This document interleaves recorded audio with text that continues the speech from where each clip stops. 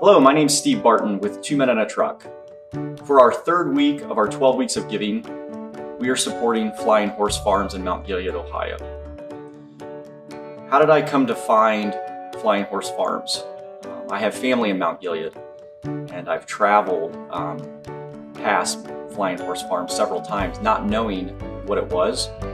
And I took some time to research, and I could not imagine what I found and how we could not support such a great organization. Flying Horse Farms gives an opportunity for a child and their family to spend a week at camp. These children have grown up with terminal illnesses, from cancer, all sorts of conditions that have kept them probably in a hospital for more times than we could imagine, trying to get better from their illness. Flying Horse Farms has around 900 attendees a year, and they've been around since 2010.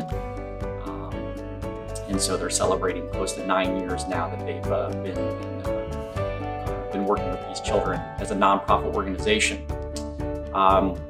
The camp experience that these kids have is an opportunity for freedom from the walls of a hospital, ranging from fishing and boating, campfires, canoeing, arts and crafts, an opportunity to just goof off and be a kid.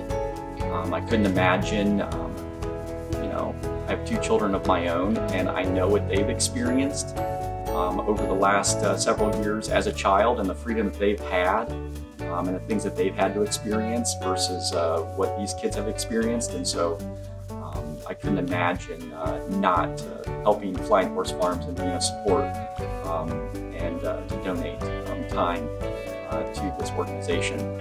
I know it could be scary. I'm sure families have couldn't imagine dropping off their child after being their rock and their support for the time that they've spent over the years in a hospital. But they do have 24-hour, 7-day-a-week health care from surrounding doctors and healthcare physicians that are on site that donate their time to make sure that these kids can have a great experience while they spend a week at camp and have that opportunity to be a kid for sure and have that freedom. My name is Steve Barton with 2 Men in a Truck. We move people forward.